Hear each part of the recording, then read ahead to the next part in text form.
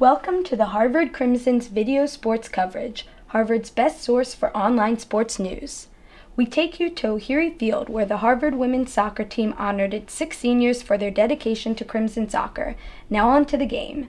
The women started the morning against a tough Columbia offense that came close to putting their mark on the board when a corner kick by Lion Kelly Hostetler was redirected into the post. The Crimson took 5 shots of its own, but was continuously thwarted by a pack of blue. Unfortunately for Columbia, the Lions' defense was far from flawless. Attempting to clear a shot by Crimson sophomore Alex Canigliaro, a Columbia defenseman accidentally booted the ball into her own net.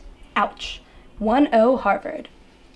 In the second half, Harvard's leading scorer, senior Catherine Sheely, playing her last game on a Crimson field, blasted a shot off a pass from junior Mel Baskin, securing a 2-0 victory.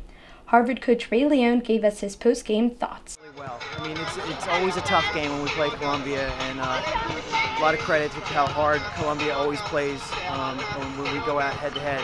But this game was really just for the seniors, and I'm really proud of the performance that they all had today. On the men's side, senior Alex Chi and his 4 classmates came into Saturday hoping to avenge their previous 2-1 loss to Dartmouth. And while Harvard came out strong, taking the first shot of the game, Lions goalkeeper Alexander Aricchio was stronger. After that, Columbia grabbed possession, taking the next 4 attempts. That's one.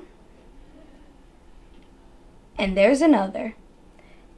In the 33rd minute, Lions' David Najem broke through a throng of Harvard defenders, easing the ball past Crimson goalie Austin Harms to take a 1-0 lead. That's one excited freshman.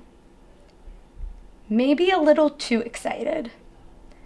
Frustrated in the second half, the Crimson could only manage 1 shot on goal by Kyle Henderson.